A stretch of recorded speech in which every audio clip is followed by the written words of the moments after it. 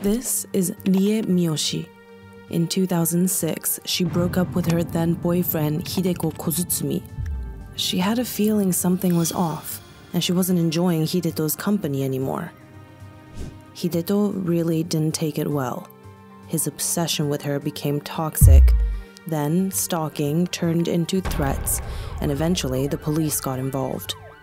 But nothing could stop Hideto, not even prison. On the day he was released from prison, he began his darkest plan yet. And this time, poor Rie would pay with her life. What led Hideto down a murderous path, and what was the big mistake the police made in the investigation? Could Rie's murder have been prevented? This is the full story of Hideto Kozutsumi, the Zushi Stalker. Today's story begins in Zushi, Japan. It's a resort town with splendid beaches and modern cafes in the Kanagawa prefecture. But Rie Miyoshi hadn't lived in Zushi all her life. In fact, she changed both her address and her name. She was born Rie Shibata, and she grew up in a different city in Kanagawa. In 2004, she graduated from university and moved to Tokyo. Around this time, she was working as a freelance designer and writer for various Japanese magazines. Her pen name was Lover of Chopsticks, and she was always active on the internet and in the real world alike. With a passion for self-help and self-betterment, she was a positive, friendly, and healthy person who worked hard to stay healthy both physically and mentally. Rie would always keep her blog filled with updates on festivals she's visited, fashion trends she was trying, and restaurants she discovered. Her passion was inspiring, and so she attracted a lot of people around her. One of them was Hideto Kozutsumi. He was a 32-year-old social science teacher at a private high school. He seemed like a great guy. He was in charge of the school's badminton club and appeared to have the kind of energy that matched Rie's. He seemed to be a happy person. Rie was 7 years younger than him, but this didn't faze her at all. They had the same energy and the same interests. After all, they met at a badminton club. They both valued the healthy mind and healthy body mentality. Hideto was very popular at the all-girls school he taught. Everyone thought he was a fun teacher, and students couldn't wait to see him in their classes. Hideto's family was equally supportive of him. He was the youngest child, and he'd grown up in a pretty wealthy family. His parents don't remember him causing a lot of trouble as a kid, but he always had one big problem. He would get bored very fast with any hobby he'd picked up. This meant that he never really held a job for more than a few months. He didn't seem to have a passion for anything, but his popularity in school led him to stay a while longer. Over the course of 2004, Rie and Hideto went from badminton partners to friends to lovebirds. They both admired each other for their joy, positive outlook on life, and maturity, and Rie seemed hopeful about this relationship. But as the months flew by, things took a turn for the worse. Hideto really wasn't the jolly, fun guy she met at the badminton club. That was just him being enthusiastic about meeting her. Hideto suffered from extreme bouts of depression, and many times he would just say out loud that he wanted to die. When there were people or students around, he was that smiling, joyful person. But when he would be alone with Rie, his worst side would come out. Slowly, Rie grew tired of Hideto's attitude, and she felt there was nothing she could do to help him gain a more positive perspective. Every piece of advice she gave him, he rejected, and he refused to get help from a doctor, too. So, in 2006, Rie gave up and ended the relationship. For Hideto, this was a breaking point. He would never be able to let this go. At first, Hideto tried to win Rie back and convince her to give him another chance. But Rie had given him millions of chances before she broke up with him. Her decision was final. Hideto just couldn't respect this. He called her, emailed her, and texted her several times a day. In fact, the more she ignored him, the angrier he got. And so did his messages. His emails reached a very threatening tone. "I don't allow you to be happy without me." Hideto threatened to take his life if she didn't get back together with him and blamed her for all of his issues. After writing a threatening email, Hideto went to a local park, drank until he almost passed out, then attempted to overdose. He survived, but Rie knew it was time to call the police. She reported stalking, threatening messages, and suicidal behavior. She was concerned both for him and for herself. That day, Hideto received a formal warning from the police. He should stay away from Rie. But Rie didn't know if Hideto would take the warning seriously, and she wanted to look after herself before anyone else could. So she contacted local organizations helping women against stalking and abuse. She asked them for advice on her situation, and everyone suggested the same things. Rie should change her address, work, contact details, and even her name. If this sounds dramatic, it's only because these organizations have dealt with obsessive stalkers for a long time. They know how far some people go to satisfy a dark obsession, and today's case will tragically prove this point.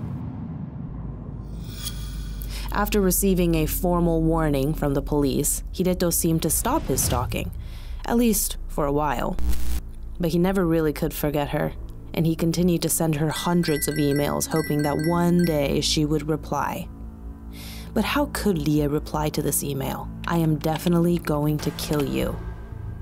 Of course, he tried to call her too, but the call would go straight to voicemail. And when he visited her home address, another family lived there. He even called Rie's old work office, pretending he was a relative looking for her.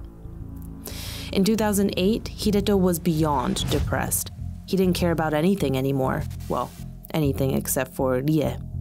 So he quit his job and moved in with his mother. He continued to send Rie emails, but he had no idea Rie was married to another man by now. You see, after she broke up with Hideto, Rie met another man in Tokyo, and the two hit it off immediately. After 2 years of happy dating, the two decided to get married. So Rie took her husband's name and moved to Zushi. Now she was Rie Miyoshi, and she hoped this would put an even more distance between her and Hideto.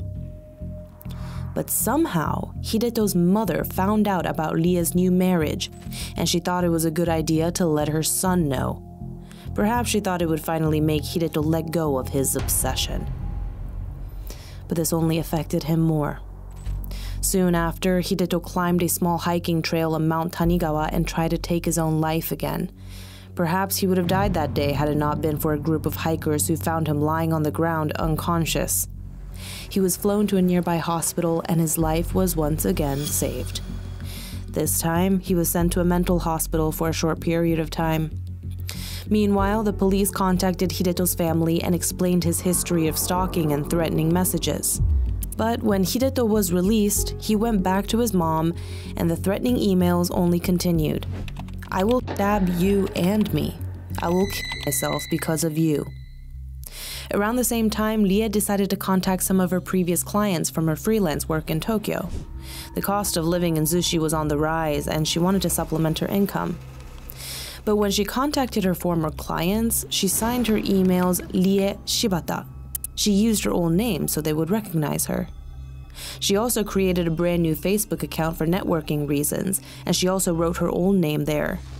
Before long, Hideto found this account. That's when he also saw her relationship status as married. Finally, his worst fears were confirmed. Being the professional stalker that he was, Hideto got all of Rie's new contact details from her new Facebook page, and his messages got even nastier. He promised to kill Rie and her husband. This was too much. Rie called the police again. Considering his previous warning, the police were quick to arrest Hideto this time. He was sentenced to 1 year in prison and 3 years suspended sentence. But here's a sad twist. During the court hearing, the police made a huge mistake. They read out Hideto's arrest warrant, including most of Rie's address and her last name. Now, Hideto knew that Rie lived in Zushi, and he'd even heard the officer name her neighborhood. This was all he needed. Hideto's 1 year prison sentence meant nothing to him. It wasn't a wake-up call or a cold shower. It was just time. Days he would count to the day he could kill Rie. When Hideto was released from prison, a restraining order was placed. He was to never contact Rie again, not even by email. However, he didn't care about this. All he cared about was his revenge. He went to Yahoo Answers asking questions to better his stalking skills. How do I find out more about a person by their phone number? Hideto asked about 400 questions online, many of which revolved around a small temple festival that he knew Rie attended every year in October.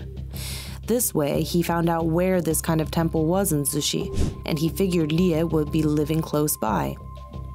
Between March and April 2012, Hideto sent more than 1,000 emails to Rie. The message was the same, albeit expressed in different words. You promised to marry me, but instead, you went and married another man. I demand compensation.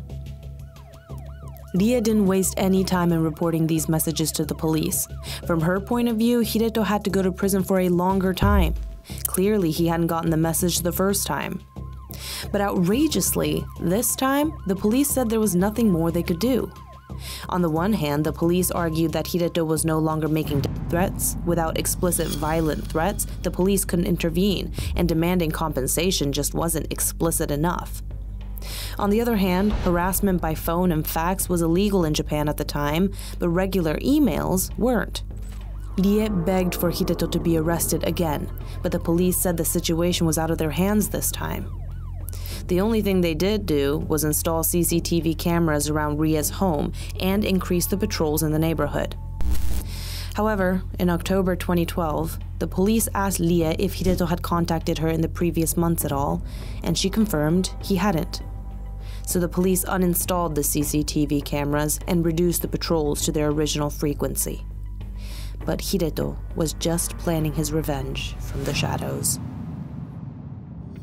Hideto never stopped obsessing over Rie, not after their breakup in 2006. Now, his radio silence was just a way to lure Rie into easing her defensiveness. If she thought she was safe, perhaps she would start making mistakes again, like when she gave her old name online. In the fall of 2012, Hideto hired a private detective and told him he was looking for an old friend who had helped him manage his depression in Tokyo. I wanted to contact you to get a quote for locating people. The person I want you to investigate is my savior. She is a person who taught me various things about depression. I was ignorant about depression when I was hospitalized with severe depression, and she was consulting with me kindly. I believe that I can live without committing suicide thanks to that benefactor. Since I would like to thank her directly, I would like to request an address search. So please give me a quote. What I know about the beneficiary is her name, birth date, former workplace, current approximate address, Zushi City, Kanagawa Prefecture, and so on. Before finding his private investigator, Hideto had sent the same message to another PI company. But they thought his story was a bit sketchy, and Hideto's email address was even sketchier. bitchshibarie@yahoo.co.jp. So they searched his email address and found all sorts of horrible posts online. He was not the kind of person they wanted to help. But a second company was happy to help, and in less than 24 hours, Hideto had Rie's full address. It's pretty outrageous that anyone can get your home address through a private investigator, and the investigator won't ask for your consent. And do you want to know how the investigator got Rie's address? He just called the government's tax department, claiming he was Rie's husband. No one asked for proof that he was her husband. Even more outrageously, Rie had specifically applied for tighter restrictions around her personal details. The government had completely overlooked this. For Hideto, this was the perfect birthday present. You see, it was November 5th when he received Rie's home address, and on November 6th, he would celebrate his 40th birthday. So the following day, he decided to give himself the ultimate birthday present. In broad daylight, on November 6, 2012, Hideto arrived at Rie's home with a cardboard box, knife, and rope. The box was just to disguise himself as a delivery man. But once he reached the front door, he realized Rie could easily see his face if he knocked. She would never let him in willingly. So he checked all the windows and found one that was unlocked. He pried it open and sneaked into Rie's bedroom. Tragically, Rie was home alone at the time. As soon as Hideto spotted Rie, he jumped on her and stabbed her multiple times until she fell on the floor, gurgling and bleeding out on the floor. He watched her for minutes on end, seeing the life drain out of her and realizing his plan was finally complete. Well, not quite. Remember, he'd brought a rope? Within an hour, Hideto carefully constructed a noose, tied it to the balcony railing, and hung himself. Now, his horrible plan was complete. Just after 3 p.m. that day, the police were called to Rie's residence after a passerby saw Hideto's body hanging from the balcony railing. Soon enough, they found Rie's body lying in a pool of blood in her bedroom. The police quickly ran Rie's name through the system, and it became clear what had happened. Her obsessive stalker of 6 years had finally caught up to her, thanks to the big mistakes made by the police and the government. Compared to many other cases, the case of Rie Miyoshi felt awfully quiet. There were no arrests, no trial, and no charges in her murder. Of course, Hideto had taken his own life, and the police knew he was the only one responsible for it. In one last cowardly act, Hideto escaped justice and avoided the pain and rage and frustration of all those left devastated by Rie's untimely death. Rie's husband, in particular, was destroyed. Ever since he started dating Rie, he knew of Hideto and he worried about him constantly. He always supported Rie in reporting him to the police and was equally frustrated when he was released. He liked to believe that Hideto would never make his threats come true, but he did. Rie was only 33 when she was burned inside her own home. So, Rie's husband sued the city of Zushi for leaking information that led to Rie's murder. The police were guilty of sharing Rie's partial address with Hideto, and the government was guilty of sharing her full address with the private investigator poisoning Rie's husband.